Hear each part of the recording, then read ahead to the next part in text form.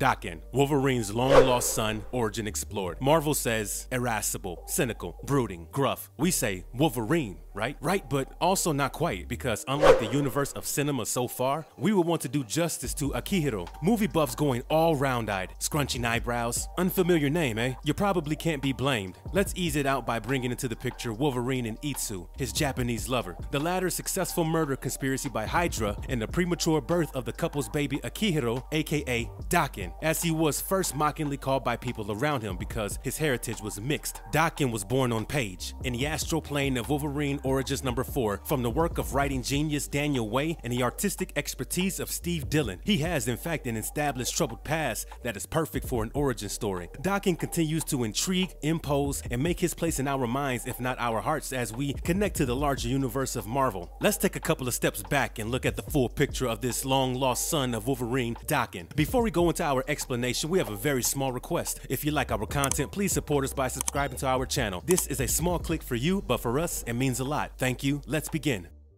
Origin. As tragic as it gets, Itsu was in her last stage of pregnancy with Daken when she was killed by Winter Soldier on instructions to lure Wolverine back to the island nation of Madripoor. Romulus arrived on scene after the killing and cut through Itsu to reach the premature but alive Daken. Daken was then left to be taken care of by Akihiro and Natsumi, a wealthy young and traditional Japanese couple who has since long been praying for a child. Daken was named Akihiro by his adoptive parents and raised as their own. Akihiro's quick healing from the grievous hurt and pain caused to him is often attributed to his mutant healing factor, possibly inherited from his birth father. Having to live with the knowledge that your birth mother was murdered by someone seeking your birth father would inevitably have an impact upon your life. Akihiro was thus raised with a twisted perspective on his father, abandoning him after his mother's death. Nothing but hatred for those at fault grew profoundly in his heart, as he had no soft spot for anyone except his adoptive father to an extent. To make things worse, his lack of control over his manifesting pheromone powers caused others to mimic his moods, which one day led him to overhearing his stepmother admitting her lack of love for him. After several years of trying, she finally bore a child with the blood of Natsumi and her own. His hatred showed in his actions when this child was born, and what can only be called a reaction to his position in the house being threatened. Akihiro nonchalantly informed Natsumi that he had in fact ended the newborn's life. Akihiro reacted by asking Akihiro to never show his face to them again, and Natsumi tried to take his life with a rifle's bayonet. This ended with Akihiro being orphaned once again, as Daken's mutant capabilities took over and the claws jutted out, slashing Natsumi's chest. Akihiro couldn't fathom harming his adopted son and killing himself with the rifle instead. Essentially, most of Akihiro died too that day, as Daken was born to prevail. Before the sheer magnitude of what had happened could crush Daken, Romulus appeared before him for the first time in the latter's conscious memory. Romulus projected that Daken would eventually, someday, become who he wanted, Weapon X in its newest form.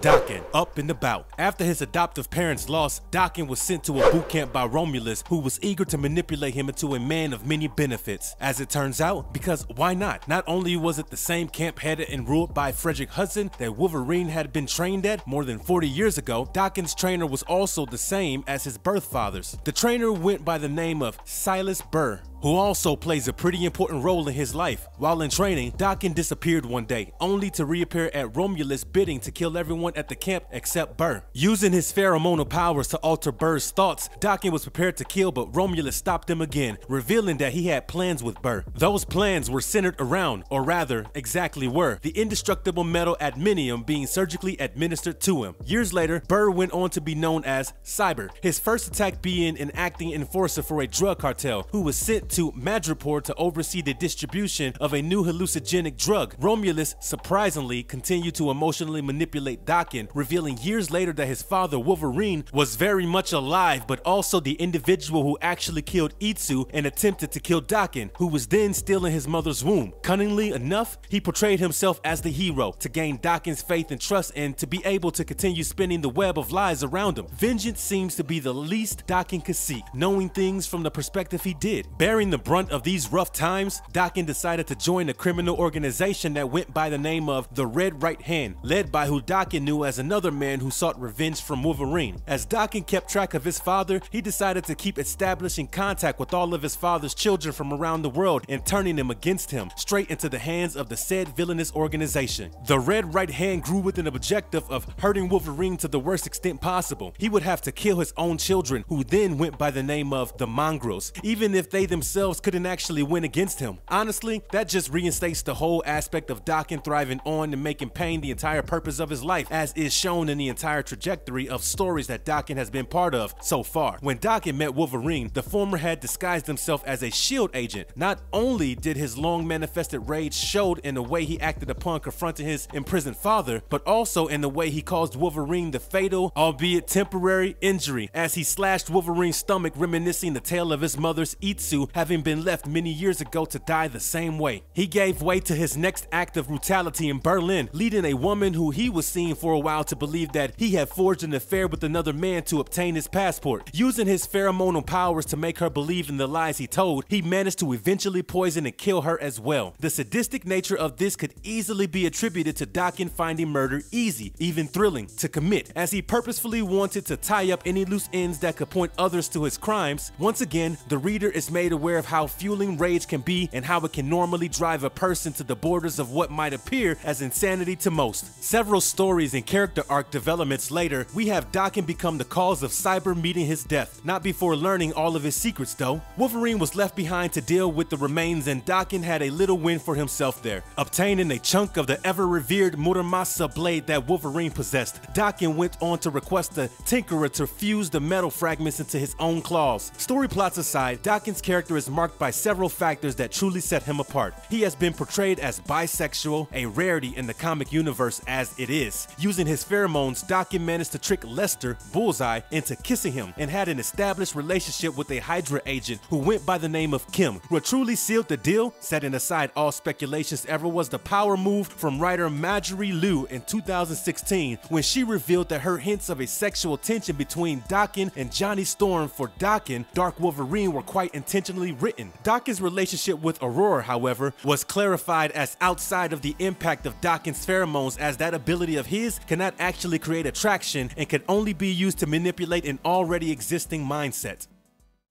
What to expect? Daken's tales at their finest. Simply because the X-Men world is littered with notoriously overlapping plots, so is the world of the Marvel Universe, but let's just give Daken his due glory for now. Can't really start a journey except at the beginning, can we? Daken showed up in Wolverine Origins number 10 as an infiltrator in arguably the coolest way ever. It was a SHIELD base after all. He met his father for the first time, released all that pent-up hatred by causing the latter's, temporary unbeknownst to Daken's, death the same way Daken believed he had killed Itsu. As much as you want to hate Daken, you kind of get where his anger and distaste is coming from, and if not rationally and morally, his complicated relationship with his father Wolverine makes some sense on the emotional side of matters. At a turning point in the arc, Daken and Wolverine seem to find something to agree on, as Logan involves Professor Xavier in his attempts to get his son back from years of brainwashing committed by Romulus. Upon realizing the truth, Daken recognizes how he had become a weapon and convinces himself to help bring down Romulus. However, the lure of power played its part as Daken sought to join Norman Osborn's Dark Avengers. It was right here, Marjorie Liu's Chef's Kiss. Writing showed up and gave Daken his own solo series. The Prince truly exhibited Daken's emotion-altering abilities for cunning purposes, scheming and creating his own place outside the veil of his father and Romulus. The emotional mess-up of Daken's storyline is strangely beckoning. The number of people who would be able to relate to Daken being torn between his father and another father-like figure is a heart-wrenching reality disguised as a comic book plot. I would go as far as to say that Daken attempts pitting Logan and Romulus against each other were a coping mechanism so that he wouldn't have to make decisions. Wolverine did outsmart Daken before he could kill Romulus out of hatred. It is painful to see realizations drawn upon Daken that Romulus never really saw him as a son, only as a sacrificial pawn. Daken and Laura's relationship was based on considerate affection and the focal point of collision. Daken points out that Laura as X-23 lost his admiration because she refuses to use her powers to make a better life for herself, while Laura says Daken does not care about people and hence restricts himself. The complexity unraveling between the two of them as they meet for the first time and then interact, which leads to simultaneous character development, is captivating to say the least. Weapon X was about to be restarted, but their efforts, despite emerging from their own battles, stopped the catastrophe that could have been. On the other hand, Wolverine's death exposes us to a different, new, respectful side of Daken that you would not expect. The protectiveness towards Wolverine's legacy, the culmination of a funeral that he made sure to attend and say his goodbyes. All these things just unwrapped. Daken's depths and emotions and a glimmer of hope of character development for the better. This is undoubtedly the most human side of Daken we see.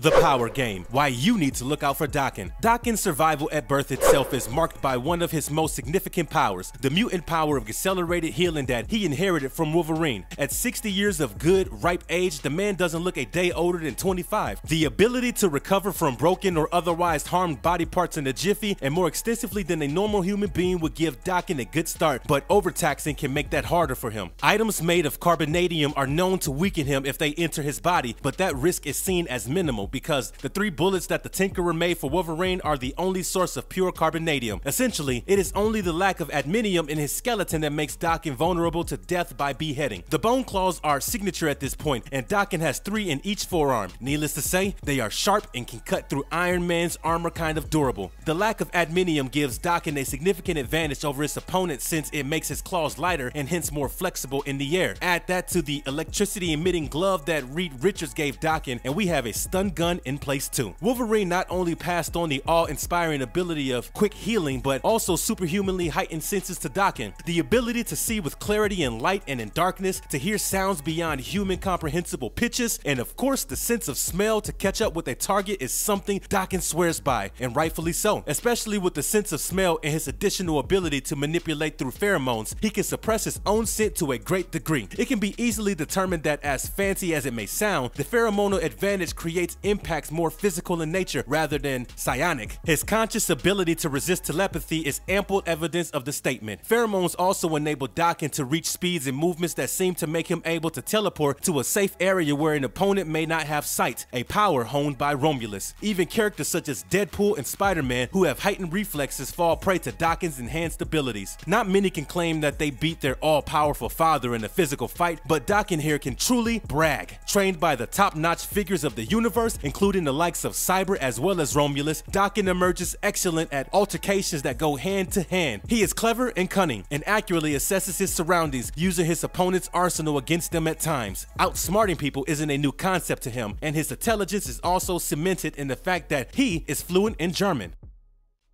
Daken, What Lies Ahead. Featuring in multiple stories with increasingly complex behavioral tendencies that make it pretty difficult to take sides per se, the X-Men mythos and its loyalists ought to recognize the OG great character traits exemplified. While Daken exhibits his treatments of others quite like humans often do each other, quite likely a dig on the reader's reality where they tend to view other people as a source of getting work done more than anything else. His concerns and emotional depth are only brought forth when he truly believes in someone and considers them to be a loved one. For instance, his sister Laura and some of his team and some of his teammates on X Factor. Be it the main Marvel universe or the alternate MC2, Ultimate, Mutant X, Earth 295, etc. universes, Daken has not been seen on the big screen or the small one for that matter, despite his irrefutable presence in stories. The Marvel Cinematic Universe has so far had a whispers disregard for its importance, and one can only hope that it is attributed to him being preserved for something bigger. The layers to Daken's character, the sheer brilliance that has gone into creating perhaps the most human of comic book characters, the potential of Daken making it big is immense. The key to the long locked door of the LGBTQ+ community in superhero comics is Daken, and another avenue could easily open up here if only Marvel decided to get exploratory with their films. With Avengers Endgame bringing the main team to a closure in terms of movies, new characters are definitely peeking from behind the curtains. The Captain Marvel series is widely anticipated as fans are looking forward to the further setup of the next phase in the Marvel world. Ever since there were rumors about a Dark Avengers script being developed back in 2018, something that died down quite quickly, not much has been heard that could raise hopes for seeing Daken being represented on the big screen or small. However, the Marvel universe continues to expand, and we continue to believe that Daken will find his truly deserving and long due place on Tinseltown superhero franchise side. So with that being said, if you liked our content, don't forget to leave a like and subscribe to us if you haven't already. Have a good one and be safe. Thanks everyone.